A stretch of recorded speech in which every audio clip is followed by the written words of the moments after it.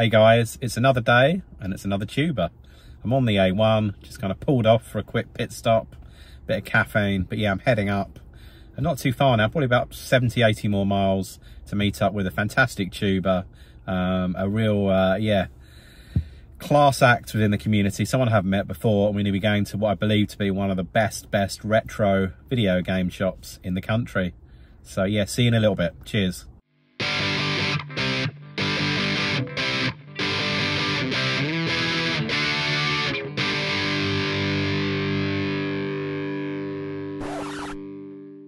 Hey guys, I hope everyone's doing well. Just wanted to do a video to talk about a road trip or mini road trip I've been doing.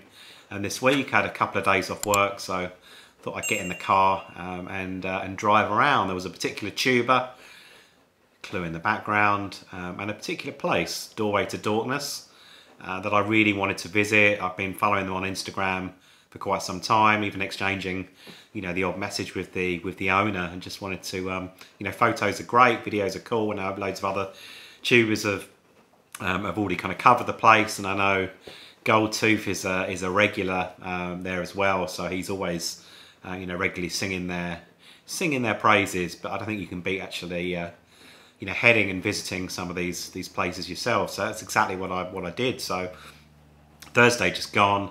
Got in the car, got up at like silly o'clock, punched in the details and the sat nav, and about 3 and a bit hours later I arrived. And I should say within this video I'll include some photos. I've got some footage as well, so I might just group the footage together and let you have a look at that. And yeah, arrived, was greeted by the fantastic Goldtooth, who carried me over the threshold into the shop, or not quite, maybe metaphorically speaking, he did. And yeah, had a look around. The owner himself, James, wasn't about, unfortunately, but there was a super duper, really helpful guy that was running the shop on the day called Will. And yeah, he was handy. I'd looked at the website the night before. I couldn't, getting a bit too eager perhaps, but was kind of looking at a few bits, so there was kind of areas I wanted to target on. So yeah, got there. It's an absolute delight. There's just so much stuff. The amount of not just games, but like box consoles, you know, box peripherals, accessories, everything in really good condition. But you know, I was like, you know, about 3 or 4 Sega Saturn boxes just lined up, you know, next to each other. And it's not just games. There's toys as well. You know, retro toys, and also re-releases of the old retro toys. But yeah, all sorts, kind of Star Wars, which is my bread and butter. A lot of vintage toys there. You know, real Ghostbusters, Thundercats, pretty much any classic toy line. If you're around my age and kind of, you know, growing up in, you know, 80s and 90s, yeah, lots of those toys will feature in the shop. And it's split as 2, you know, big size rooms, you know, and it's the first one is predominantly, you know, like games. I think the second one was a few game related bits, but it's mainly toys, and everything's on, you know, display, really accessible to get to. And yeah, I was in there for quite some time, just taking my time, having a look around, and yeah, absolutely awesome place. So yeah, there was another couple of places I visited, so I'm not going to do a crazy long video. So I'll do 3 parts. This one's Doorway to Dorkness, obviously, and then we'll cover off 2 other shops in the next two videos. And again, I got, you know, footage for them, so hopefully you'll enjoy it. But first things first, yeah, we did a little gift exchange with Goldtooth. It's his birthday on Monday coming. Not quite sure when this video will go out, but yeah, the next Monday coming up is his Gerf day. So I had a couple of little bits for him, scouring through his Xbox recent video, which is the one behind me, just trying to work out what he's got and what he hasn't got. And some stuff isn't fully alphabetized, so yeah, it was a bit of a gamble, but fortunately the 2 I did get him, he hadn't got, which is a result. But yeah, he turned out absolutely awesome blooming gift for myself. Love the Funko. I love the the pops. I'm very kind of reserved in terms of what I go after purely because of space. Otherwise, I'd probably have even more. But this one is an absolute classic, and I haven't seen it out and about, to be honest. But it's E.T. In disguise. Absolutely, yeah, blooming fantastic. Just loads of detail. I've got some of these at the LJ Toys. Got a collection of them, but it's quite obviously back in the day, probably a cruder sculpting and certainly not as colourful as this one. It's just an absolute blooming beaut. But and there's a few series of them, as you can see on the back. There's some alternates. So yeah, a million thank yous, Goldtooth. Absolutely, loved it. Loved meeting you, mate. Just top guy, top channel. I'll leave details below, but I suspect 110% of you already subscribed to him. But just in case, I'll leave details to his channel below. Yeah, super guy. So what did I pick up? Yeah, if you've been watching the channel, you know a little bit about me. Then if you know, like, handheld is my thing, so there's a lot of handheld stuff. Not I say a lot, but there's a few bits. Like, I haven't got loads and loads of stuff, but the percentage of handheld is majority is handheld related bits. But let's get stuck in. So they had loads of nice cabinets, but the Game Gear one was one that I kind of went straight for. A couple of special ones here which I haven't seen elsewhere. Occasionally, like on eBay, but let's get the more common games out the way. So you got Andre Agassi, and I think these three are direct ports of Master System games. You've got Super Space Invaders. It's quite a nice, everyone knows about that game, but quite a nice version. And then I like this game, Outrun Europa. So I think got the Ferrari in there, but as well as that, I think he was on like a speedboat, aren't you, and on a motorbike as well. It's still the kind of the time challenge element, that carries through in all the Outrun series. But I think there's a shooting element as well. So that's a good title. 99% sure that's the same as the Master System one. Just a quick port. I can clear my throat. Excuse me. This one, I'm assuming it got a power release, but you don't see it that often. Tails Adventure, obviously relative of Sonic. It's a platformer. It's a bit slowed down compared to Sonic. He's not kind of racing from A to B. I think it's a different kind of attack mechanic as well. I don't think you can just jump on top of people and kind of curl up and count them out. There's different kind of attack mechanic. Kind of puzzle, it's like puzzle related elements to it as well, of uncovering areas, but going through the level at your own pace. But only seen gameplay. I haven't played it properly yet, because I haven't long been back from up north. But chuffed to get that one.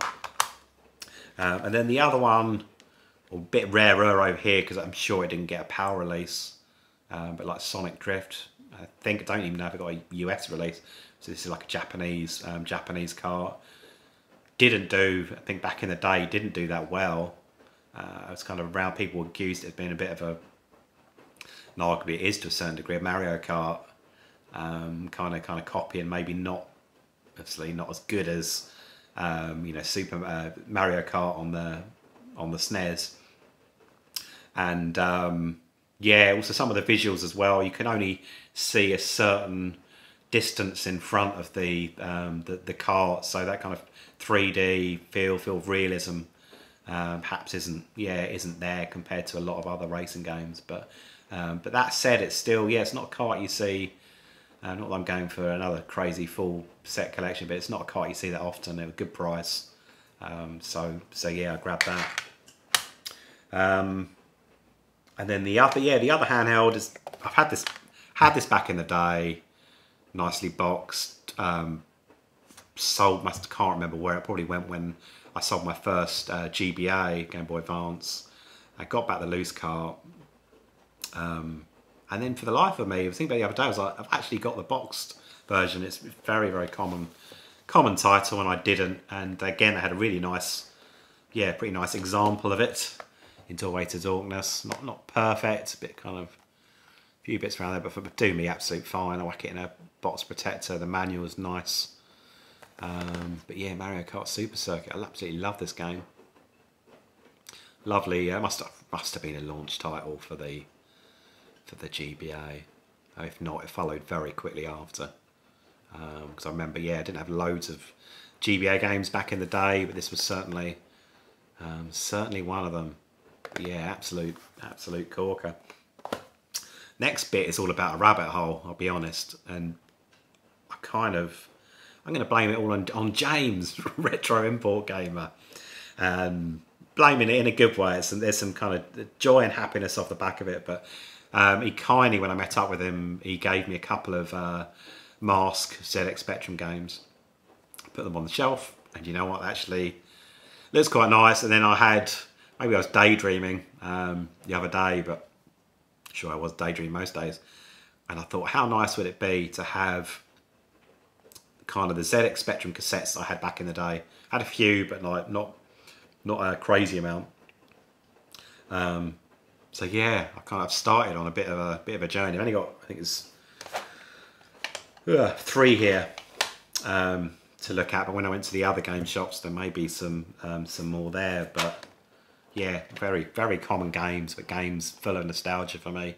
Couple of what I'd say good games. The third one, not so much. But yeah, Ghostbusters, I mean, I love this. Loved this as a kid. One of the first specky games I played, and yeah, funny kind of gameplay to it. Obviously, you pick your car, you pick your accessories, you drive around the streets. You find a building that's kind of flashing red, and therefore full of slimers, full of ghosts, and then you head on in with your 2 Ghostbusters, lay the trap, and then bosh, hopefully earn a bit of money. But yeah, loved this game back in the day. So yeah, the Mastertronic, the Ricochet version by Mastertronic. It's even got, I'm sure that's not the Specky, what was it, the C64 perhaps? Yeah, footage on the back, the cheeky buggers. So yeah, loving that. This one, to be honest, I think I played before Ghostbusters. Horace Goes Skiing, what an absolute classic. Still to this day, it's the only Horace game I've played. I haven't played is it Horace and the Spiders? And I think there's maybe a third one as well. Maybe some additional ones to that. But this one, absolutely loved. Getting your skis, obviously crossing the road. Getting your skis, going in the ski shop. It's sort of the hardest, that bit is like Frogger, I guess, isn't it? That stage, but it's so ruddy difficult. And he doesn't stand still. You can't do left and right. He's non-stop. And it's just crazy. Then cross back the road, and then you're on the slopes, and that's obviously the image that you see on the front. But yeah, love this game. This one, great cover, cheesy movie, but hard game, not a great game. Stallone's Cobra, a bit like Hit Squad again. It was good. All these were, very good prices. I don't know if they're assuming they're tested, but even if they're absolutely full of gunk inside, mouldy and not working, doesn't matter because they're going to sit on the shelf as a bit of a display piece. But yeah, so Horace Goes Skiing, yeah, Ghostbusters and Cobra, so chuffed with them. And then the final 2, yeah, Master System games. So this one, I can't remember for the life, it's Retro Red Steve, I can't remember, but someone, not meant to be like the best of games, but I think someone quite likes it. Maybe it's one of those kind of not so good games that you find playable, but might be Steve. If it is you, Steve, let me know. Otherwise, God knows who it is. But yeah, Desert Speed Trap, Road One Runner. Get my teeth in, and Wile E. Coyote. So yeah, Hang Tab. I'll have to fire this one up. Quite nice in terms of the good manual. Decent cart. That doesn't look like it's been played that much, but maybe not a good sign. Maybe it's not that good a game. And then this one was one that I saw on the website, and it's on eBay. It does command a bit of money, not as much money as the sequel, which is probably one of the probably top 5 most expensive Master System games, but this is the original, so it's a darn sight cheaper and a lovely copy of it. And it's Smurfs. And when I was looking at the Master System shelf, I thought I'll find it. So you're looking under S for Smurfs and then T for the Smurfs, but I guess it's a French, yeah, it must be a French cover. So left, I'm not even going to pronounce it, but it was under L basically. But the poor guy, Will, who was, yeah, awesome guy in the shop, probably spent a good like 10 minutes trying and hunt this one down. There's just so many games. And he's like, must find it, and he found it, and it's in super duper condition. It's got the hang tab. It's even got the little sticker, the Sega sticker kind of folded away there.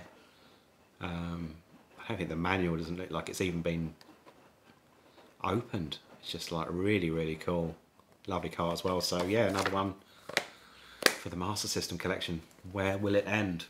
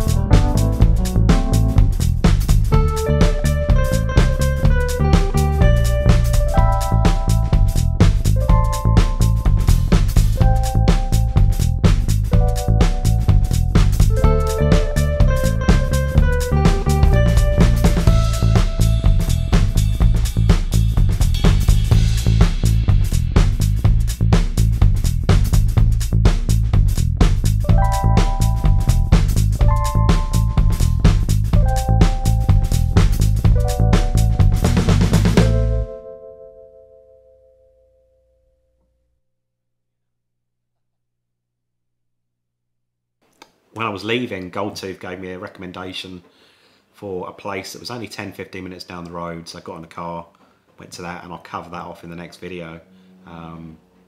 Awesome place, so yeah, look out for that one. And yeah, I will catch you guys on the next one. All the best, and cheers.